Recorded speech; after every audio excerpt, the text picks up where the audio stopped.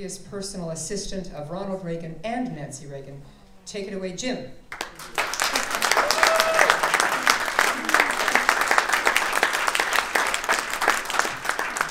Thank you so much. I feel like this is a family evening. We're a family, right? And we've come together to honor one of our favorite people on his birthday. And, you know, since we love Ronald Reagan so much, and if you were going to a birthday party for someone you love, you'd have a lot of good things to say about it, wouldn't you? So that's really what we're talking about tonight, and I'm honored to have an opportunity to share some of these experiences that I've had with Ronald Reagan and his wife in the White House with all of you tonight. And I'm going to begin with some opening remarks, and then I'm happy to stay as long as you'd like and answer questions that you might have. First, I want to thank Patricia for building this organization. You mentioned the Time for Choosing the Rendezvous with Destiny speech, which introduced Reagan to the political scene in 1964 when he introduced Barry Goldwater at the Phoenix Convention. And his statements that you quoted from also had a condition attached to them. And it was a call to action, as we've really heard tonight so eloquently from Andrea. And by the way, Patricia has done a magnificent job of building this organization, but watch out for this one over here. I think you got a taste of it tonight. But that also figures into something I want to say at the outset here. I think that this condition that Ronald Reagan set was that we need to preserve, we need to protect, and we need to communicate the values that we hold dear. And not to preserve them just for our own country and for our own benefit, but for the rest of the world. Because the more democracy we have in the world, the safer Americans are. The light that was referred to here tonight that we have as the shining city on a hill, which was first introduced through Governor Bradford when he landed on the shores of Massachusetts, and which other presidents have also picked up on, by the way, but Reagan really used as his theme song. If that light grows dim, the rest of the world sinks into chaos. We need to keep that light burning. And again, that's another condition that Ronald Reagan set for us. And the question really is, are we going to keep that light burning? And I think that in making reference to that, Patricia, as you did so wisely, I think each of us has to answer that in our own hearts. But I think that the purpose that you've set for this lecture series, and Andrea is so capably going to carry and broaden into the future, is also very much in line with the way Ronald Reagan held his responsibility. You know, he was the most communicating. He was called, of course, the great communicator. He was dubbed that by the media, but he was also not only the great communicator, but he was the great communicating president, because he gave more presidential press conferences. He spoke to the American people more from the Oval Office than any president in history. And he devoted himself to really explaining his initiatives, his policies, and his beliefs to the broadest possible community that he could find. And he believed that if he could only reach the hearts and minds of Americans, he could convince them to join him in this battle to preserve liberty. And he really wanted, and I'll share a little more of this, details of this with you in a minute, but he really wanted to not have a filtered approach to communicating. Wherever we went, he preferred not to have his message delivered through the media or through someone else. He preferred to speak directly to the people, and that's exactly why he had as many Oval Office addresses as he did. I remember at the beginning of the last talk that he gave from the Oval Office, which was constituted his farewell with America from at the end of his second term in the White House.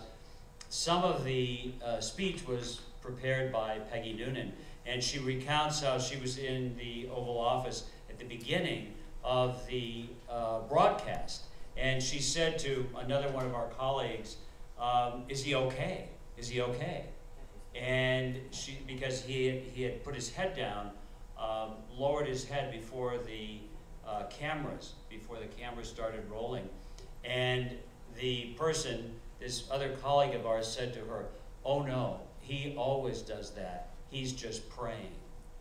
So when Ronald Reagan ended every Oval Office speech, and he said, "And God bless America," The reason that Americans understood and accepted the fact that Reagan wanted God to bless America is because that's what he felt in his heart. So a part of his being called a great communicator was that he actually believed what he was saying. He wasn't merely mouthing the brilliant words of very experienced speechwriters. He actually believed what he was saying. So tonight, I really want to talk about something maybe a little bit different, but I think acutely important to not only what we need to do, but what I think this lecture series can do. As I mentioned, I'm really honored to be here, to be invited tonight, and to share a few thoughts with you about our 40th president and my years with him in the White House. Talking about Reagan is always a pleasure, as I said, because there's so many good things to say about him, which reminds me of how often I was asked, you know, if you remember, Nancy Reagan often very carefully, because she was well-trained, as was the president, attending and giving many presentations, that you are to look at the person who's making the presentation, especially if you're accompanying him. And I was often asked, also in a tiresome way, by journalists, well, is that adoring glance that Nancy Reagan always fixes on the president, is that real? If you remember, she would always look at him intently, as you would if you were honoring someone who was speaking. But I was asked that so many times. Is that a real and sincere glance that the way she's holding him in her thought and in her glance? And I was asked that for so many years that I finally said, well, and they would say, well, does she really love the president that much? And of course, I always dutifully answered yes, because they did have a wonderful marriage and a great compact between them. So finally, after years, I just gave up and I said, look, I love Ronald Reagan. I give him that kind of adoring glance as well. So why shouldn't she? So tonight, we're going to give him an adoring glance, but we're going to do it looking forward and in a realistic way for his values. So I noticed on social media today, because of this president's birthday, that people were obviously making statements, making remarks about Ronald Reagan and his 105th birthday. And I was especially touched by this one post that said, I wasn't even born until after you were elected, but you're still my favorite. And I thought that this echoes the experience I've had walking down city streets and in and out of political campaigns where people talk about Reagan, typically with respect, but often also with curiosity. They know something about what he accomplished and how he was a massive winner of elections, but they don't really know much about his mysterious inner character, because he didn't really talk about that. It's what he kept locked up inside. And we're going to discuss a little bit about why he kept it locked up inside, because I was of two minds about it, whether it was really going to work or not, but that's the way he did it. It was this character that actually led us to these foreign and domestic policy successes. And also, it is important to learn more about the man and then to communicate it broadly so that more of our future leaders will be able to emulate him and to become leaders in their own right along the pattern that Reagan set for us. So again, to come back to what you've begun here, Patricia, and what you're going to continue and broaden, I think every community needs a Ronald Reagan lecture series. Why do they need it? Because generally, I think conservatives do an extremely poor job, and you mentioned this as well, of communicating these values. And most importantly, linking them to what's most important to people today. So we need to communicate. We need to really follow the example of Reagan, but we need to explain it. And Reagan is a convenient vehicle for us to use to communicate because he was generally a bridge politician. So he was beloved by Democrats and liberals. Look, he won 49 states in 1984. So he was beloved by both sides. Today we have tremendous division that's been really foisted on our country. But Ronald Reagan was a bridge communicator. we need to be better bridge communicators. We need to address the hearts and minds of all the American people, not just conservatives. We need to listen to them, but we need to be very effective in telling them, explaining to them what American values are. I think it was also very interesting to hear a young person who had been in New Hampshire address the question of a journalist, well, why do you support Bernie Sanders? And sometimes I have to say, personally, I'm listening to some of these candidates and I'm thinking, what country are they running for president in? Because it seems that it's not the country that I know. But in any case, he said, oh, well, because I'd like my country to be more like Sweden. And so the journalist, I think who was from Fox, said, well, do you know what life in Sweden is like? And has Sweden ever sent a man to the moon? And he said, well, our country hasn't either. You have to realize that there is tremendous ignorance. There's tremendous ignorance because our schools do not teach the history of our country in the right way. They don't teach constitutional law. And of course, values have been completely driven out of the educational system.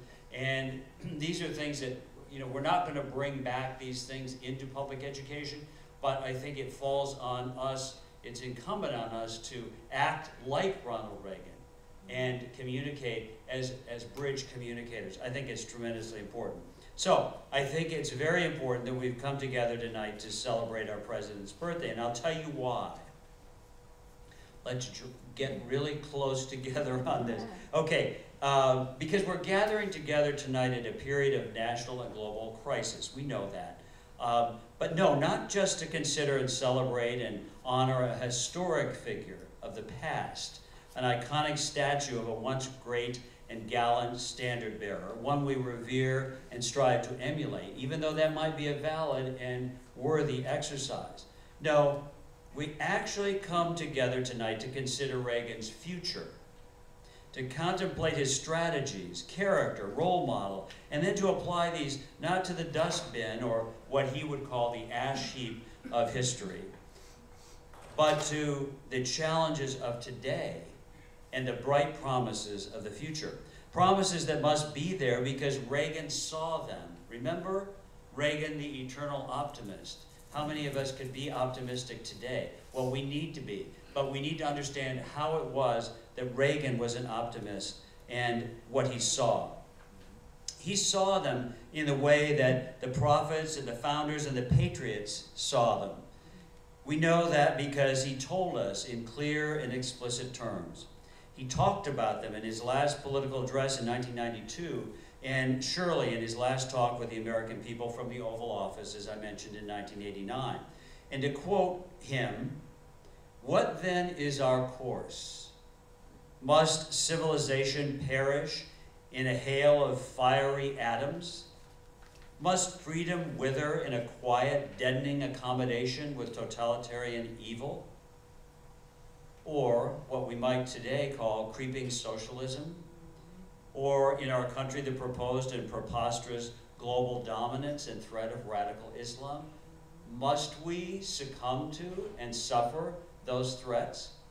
Ronald Reagan saw a different way. We have to as well. This is all a part of looking into the future. We're here not, again, just to blow out birthday candles to honor someone of the past. We're here to talk about and examine and understand better what made Ronald Reagan great, and then to take those qualities into the future and to really impose them on our future political leaders. You know, today, Ronald Reagan is mentioned an average of 15,000 times a day in the media. He's spoken, his name is spoken by virtually every political candidate that's on the platform today. However, the question is really, do they adopt his character? Do they adopt his strategy or his policies? They like to invoke his name because they think that by association with Reagan, that may shed some borrowed light on them. But I question whether they've really adopted or really even begin to understand who Ronald Reagan really is. But now, exactly how did he see these promises? And how can we adopt his lens to see them as well? And to adopt his nature as an eternal optimist? especially at a time when optimism is not easy to come by, and though it is reminiscent of, to a degree, the way we felt during the last days of Jimmy Carter. Even though the past 8 years have dealt a crushing blow to global democracies, economic freedom in our own country, a departure from constitutional values and balance of power, and an intentional division in communities, yes, I still believe, and I'm often asked, Reagan would still be an optimist. How could he be? He still would have held on to the promise and hope because he saw history in a broader perspective. Now this is really key, and a lot of people haven't really gotten this because they never understood that Ronald Reagan was a strategist.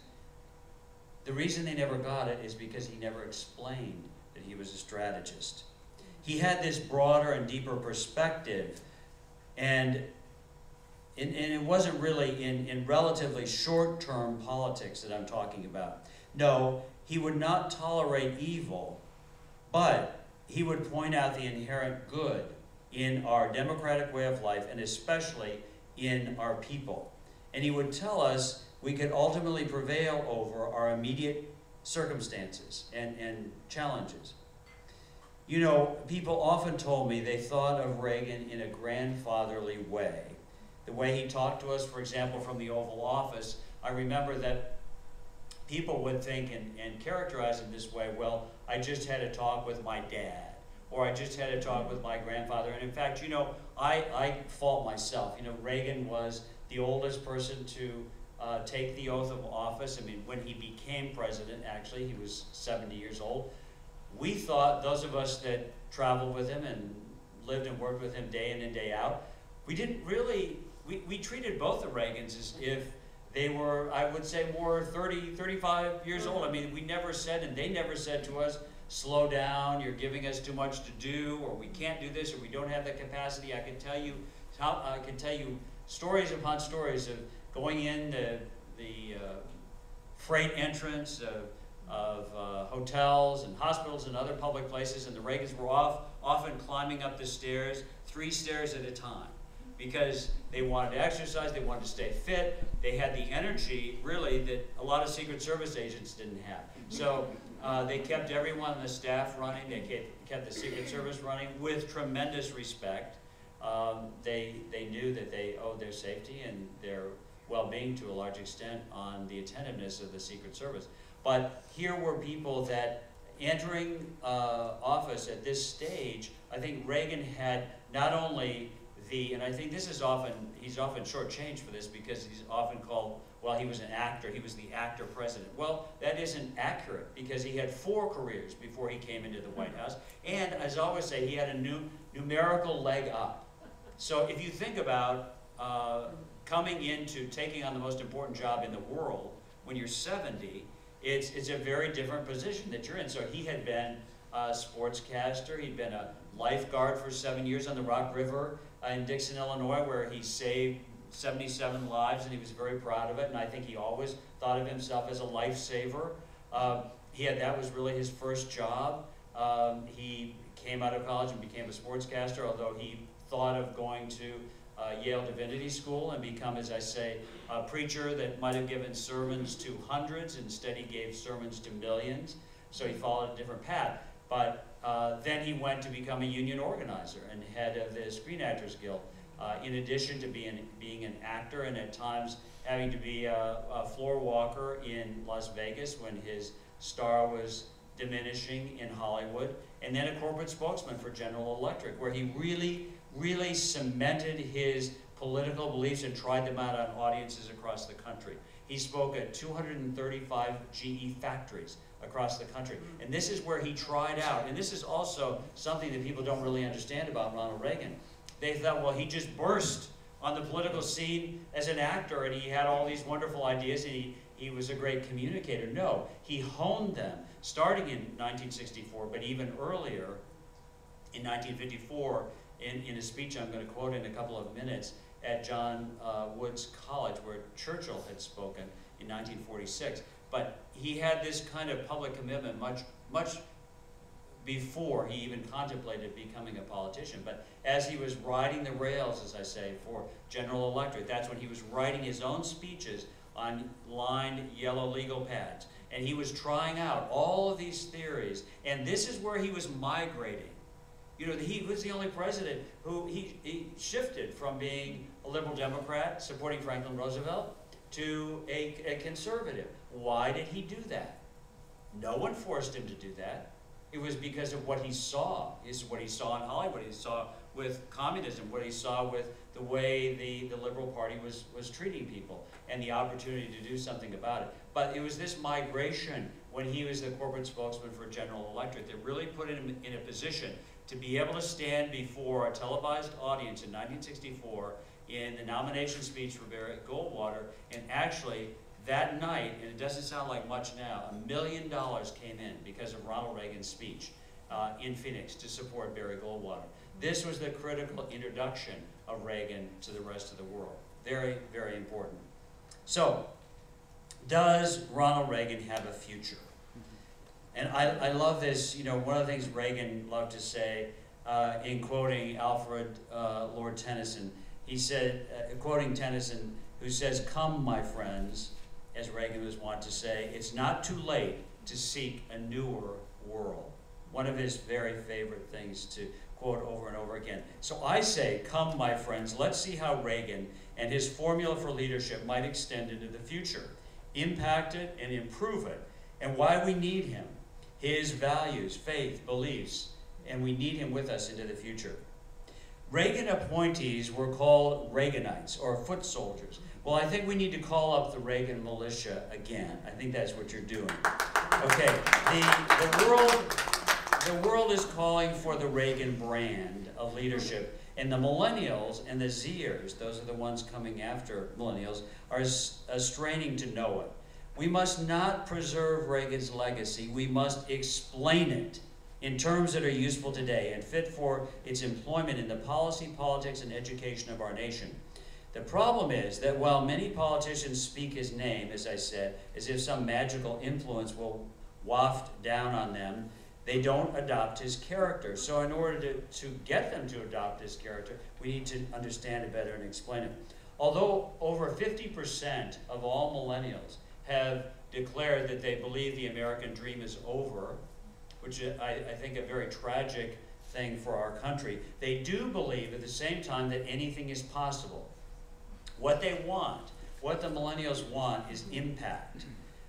They sort of are, in a way, you remember what Pastor Rick Warren called the purpose-driven life. So they think of life as the impact-driven life. They want results and they're impatient about it.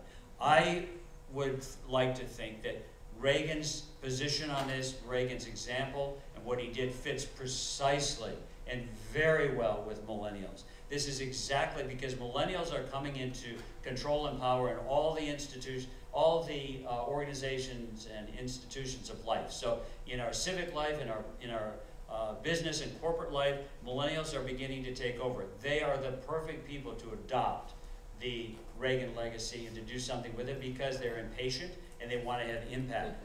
Reagan was impatient and he wanted to have impact as well. So these are people who were actually born during Reagan's presidency, but they didn't really know him, yet they adopted this impatience and this drive to impact. And it's also codified in a way in a little gold embossed leather tooled plaque that was on Reagan's desk. And you know, Reagan used the Resolute desk, which you may know was given by Queen Victoria to Rutherford B. Hayes, and it was later during FDR, because he wore braces, it was a partner's desk. It had a keyhole, and he had it filled in, and with the Great Seal of the presidency, and that was the desk that Ronald Reagan used. But on that desk, he had a couple of plaques, and one of the plaques said, "It can be done." I like to think that both the desk was called a Resolute because it was made from the wood of a trawler that went to Antarctica. It was called a Resolute, and Queen Victoria had this desk made from the wood of that ship. I like to think of Ronald Reagan's plaque, "It can be done," as a resolution or a resolute statement, really representing Reagan's thought. As I say, I think that was really a part of his credo. So a part of the, and I wanted to share what I thought was an example, going back to the millennials. Reagan was really speaking to them when he said, "The ultimate determinant in the struggle now going on for the world will not be bombs and rockets, but a test of wills and ideals, the trial of spiritual resolve, the values we hold, the beliefs we cherish, and the ideals to which we are dedicated." In this way, as I say, he was really speaking to the impatience of millennials, and I think this is exactly where we need to be. While in office, Reagan's immediate actions were on pressing political and global issues, and yet he was a grand strategist, as I mentioned, but no one really knew that. His plan to end communism began way before coming to Washington and functioned like a quiet yet guiding course right beneath the surface of his character. He campaigned for policy and legislative agendas and the passage of new laws, but he mostly spoke of eternal values. It is these values, along with his example of success in foreign and domestic policy, that we can take into the future. Now let's just look at 5 of these critical beliefs and how he handled them and why we need them today and into the future. And this is basically just the bulk of my remarks tonight, these 5 different aspects of his character. And then after I conclude, I'm happy to, as I say, stand and answer any questions you might have. So first of all, Reagan was a uniter. We need uniters and not dividers. He wanted to consolidate power in the American presidency, and he knew that to be successful globally, he had to have a solid base of support with the American people. He knew that he would never have everyone on his side, but he had to have enough not only to pass his legislative agenda, but to go to war if necessary against foreign intervention in our way of life. Now this is a critical point, and it's lost on a lot of people. Why do you know, it was often said, well, Reagan loved the pomp of the presidency. Yes, we had marching bands, and he loved it, and he loved every salute that the military, and he loved the military. And there isn't a day that when I travel a lot, when I meet retired military in particular, or active duty military, if they find out that I worked for Reagan, there's just a palpable feeling of awe and love and respect, because that's what Reagan gave them. So, but here's the point. Reagan was not building and sustaining the power of the presidency for his own benefit. He was building it because he knew a strong American presidency was the guiding light and force for the rest of the world. Again, not for personal power or aggrandizement, but because it was the consolidation, the point at which leadership for the rest of the world could be dispatched. And without that kind of power, the rest of the world could fail. That's why Ronald Reagan wanted to consolidate power in the country and power in the presidency. He respected the American presidency that much because he saw its historical and divine purpose right there vested in that office. Critically important. Again, not for his own power, but for the good that he could accomplish in that office. And he was criticized for, at times, of course it's nothing compared to what he had for the past 8 years, but being the imperial presidency, because he loved all of this sort of thing. But don't you think one of those instruments of pomp and circumstance went to waste?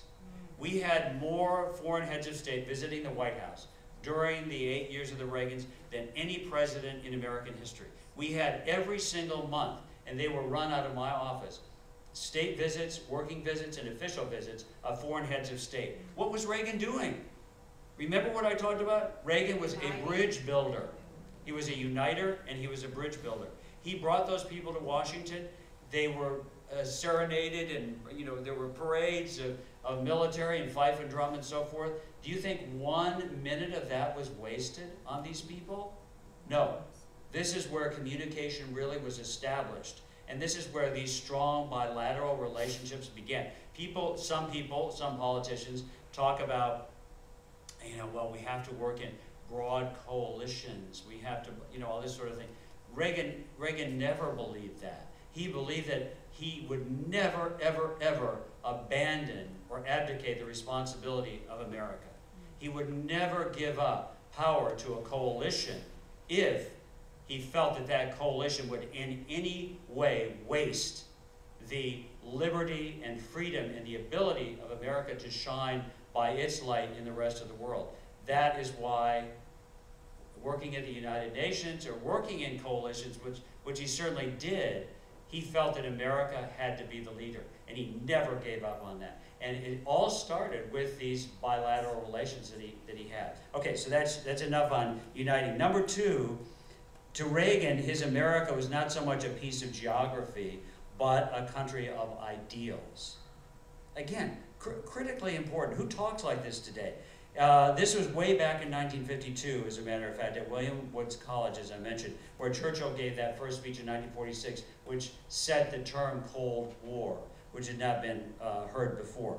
So he goes there and he says, America is less of a place than an idea. And if it is an idea, and I believe that to be true, it is an idea that has been deep in the souls of man. Now, why is this significant for the future? Because it put the emphasis of American ideals squarely on the Constitution and the institutions it bore, its rationale and the spirit it bred into our people. If Americans give up these ideals and a striving for them, our country is doomed. Reagan knew this long before he even dreamt of being a politician. Today, there is, as I say, widespread ignorance of our history, its founding, and the essential link between these American values and our freedoms. And as I mentioned, to illustrate this, what this student asked about, you know, why he was supporting Bernie Sanders. Number three. Okay, so we have Reagan was a uniter. Number two, America is a place of ideals, more than anything else, more than geography or the physical assets of America.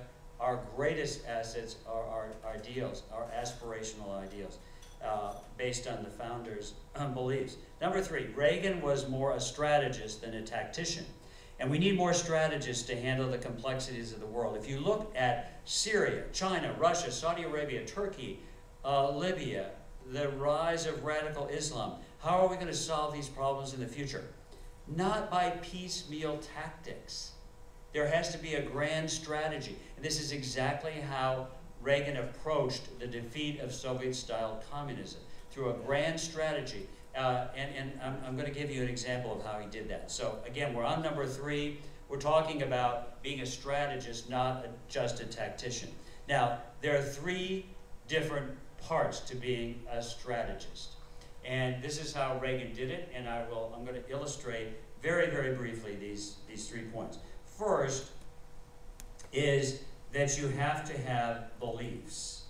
And the three things basically: you have to have beliefs, information, and execution. Now, what do I mean by beliefs? So Reagan, in this strategy to defeat Soviet-style communism, had a different kind of belief. You saw from the outside, the tactics were a strong military buildup and a consolidation and uniting of the American people, because he had to have a strong domestic economy to be able to go into these foreign theaters, which he did very effectively. This is very important. But he had to have these beliefs. Okay, so one day when we were, this was in 1986, which was the first bilateral meeting between Reagan and Gorbachev, I asked him, we were staying in the villa of the Aga Khan on the shores of Lake Geneva, which after we'd gone over several times and looked at the appropriate places, this is the first bilateral between the two most powerful leaders in the world, we landed on this sort of modest style but very elegant villa right on the lake, and then another place for the bilateral meetings to take place, which was an adjacent villa. We looked at a lot of houses. We looked at the house, I remember a very modern house in Geneva that was built by the couple really who founded Learjet Corporation. You know, there were a lot of interesting places that we got in to see, which was kind of fun. But anyway, we ended it at this place, and I had asked the Aga Khan, who loaned us the house, to leave some of his household staff and his chef and so forth, because we were entertaining the Gorbachevs, and it was back and forth between the two compounds. But we had a little bit of time before the Gorbachevs arrived for dinner, and I remember sitting in front of a roaring fire in this villa. It was kind of cold, and just with the president alone, and I said, we were just talking about a lot of different things, in particular related to this bilateral meeting, and I said, what do you think really will bring down totalitarianism, and what will be the final blow? How will it really be accomplished? Now, had he asked that, or had that question been asked of him perhaps in a press conference or in a public forum, or if his surrogates had answered it, there was this traditional answer, strong buildup of our military defenses and blah, blah, blah, all this kind of stuff. This is not what Reagan said to me. Reagan said to me, Jim, the way totalitarianism will be brought down is by the people's desire to know God. Now, you can imagine I did not rush out to tell anyone, any journalist, what the president had just said to me, but in a way it was this quiet interior that he didn't talk about that was percolating right along and really created this grand strategy that he had. And what happened?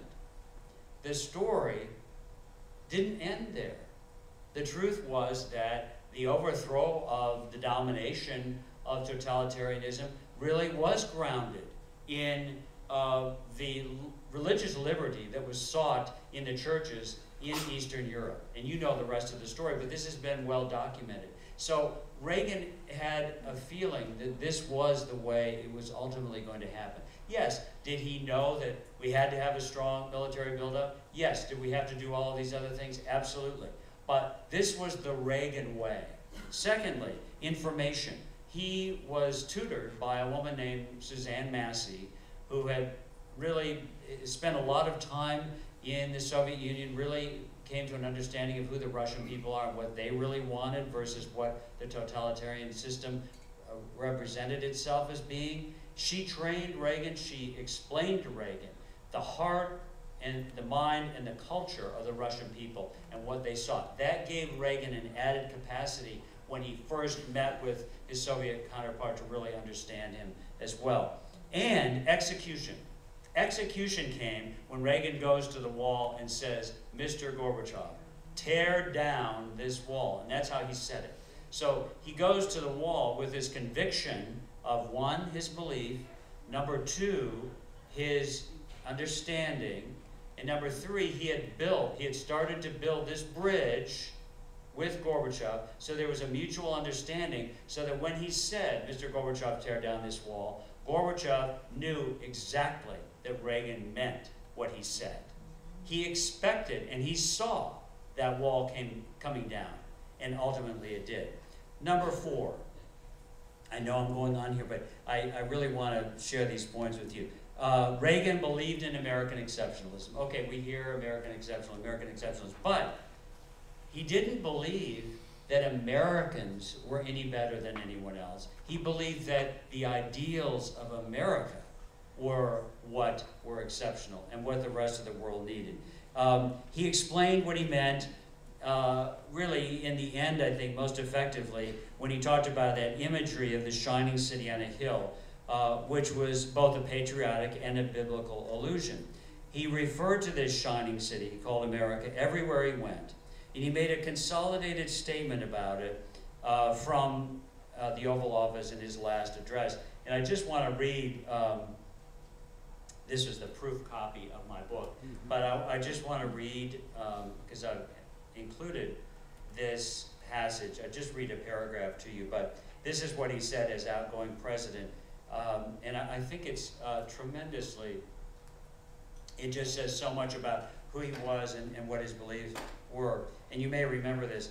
In the past few days, when I've been at that window upstairs, which was the window in the Blue Room that looked out over the monuments, I've thought about that shining city on a hill. The phrase comes from John Winthrop, who wrote it to describe the America he imagined. What he imagined was important because he was an early pilgrim, an early freedom man.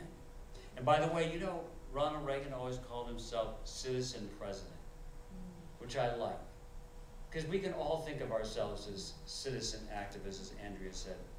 He journeyed here, this is speaking of Winthrop, he journeyed here on what today we'd call a little wooden boat, and like other pilgrims, he was looking for a home that would be free.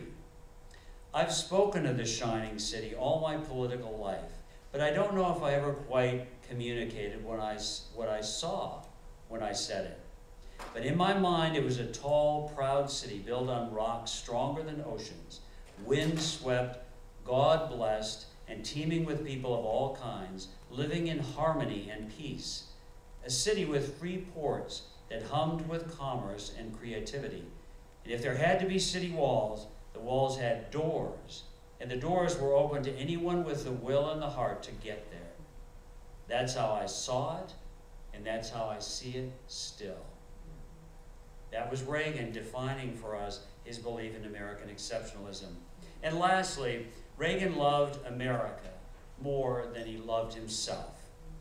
In fact, it was said that the Reagan presidency was more about America than about Reagan. For our future, we're going to need more patriots like this and fewer celebrities. Reagan grew up on self-sacrifice. You know, the Reagan family never even owned a house. They went from rented place to rented place, and the first time his parents ever even owned a home was after he was in Hollywood and he brought them out to Los Angeles and bought them a small house.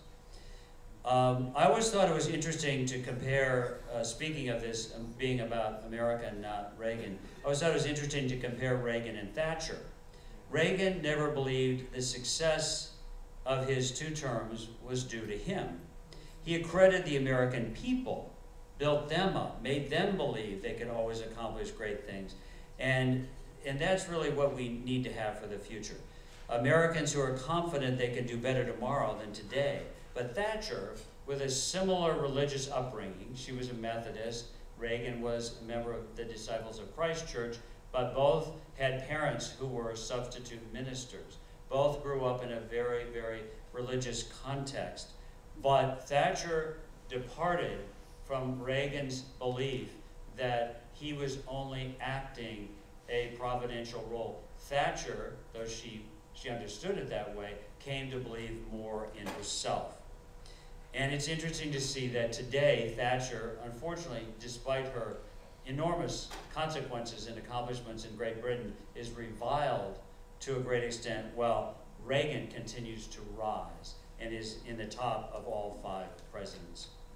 So this is embodied also in that last, and in conclusion here, the other statement that he has in that hand-tooled, the other plaque on the Resolute desk, which said that there's no limit to what a man can accomplish or how far he can go if he doesn't care who gets the credit. That also is really the label you can put right on Reagan and leave with him.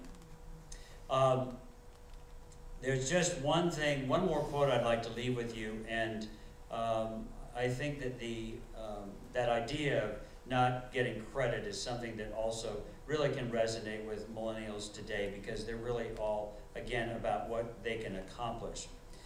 Reagan filled everyone with hope, not just Americans. And I want to close with a portion of a quotation from my very favorite Reagan speech. And this was given at a castle in Germany, and it was all about uniting, because he worked very hard to bring about the reunification of Germany. And we found a castle way up in the Bavarian Alps. It was sort of fog and shroud for him to give this speech to a youth encampment. And again, this is an example of Reagan speaking directly to the people. There were thousands of young people there. And I decided to go out in the crowd and just take a measure of how the crowd was responding to this. And you'll see why this was my favorite speech, and I think it's heartening for today. Your freedom, your future awaits you. So take up your responsibilities and embrace your opportunities with enthusiasm and pride in Germany's strength. Understand that there are no limits, no high each of you can climb, no limits to how high each of you can climb. Let us ask ourselves, what is at the heart of freedom? And the answer lies the deepest hope for the future of mankind, and the reason there can be no walls around those who are determined to be free. Each of us, each of you, is made in the most enduring, powerful image of Western civilization. We're made in the image of God, the image of God, the Creator. The future awaits your creation. From your ranks can come a new Bach, Beethoven, Goethe, and Otto Hahn for Germany's future. My young friends, believe me, this is a wonderful time to be alive and to be free. Remember that in your hearts are the stars of your fate. Remember that everything depends on you, and remember not to let one moment slip by. For as Schiller has told us, he who has done his best for his own time has lived for all times. Thank you for your patience. I appreciate it.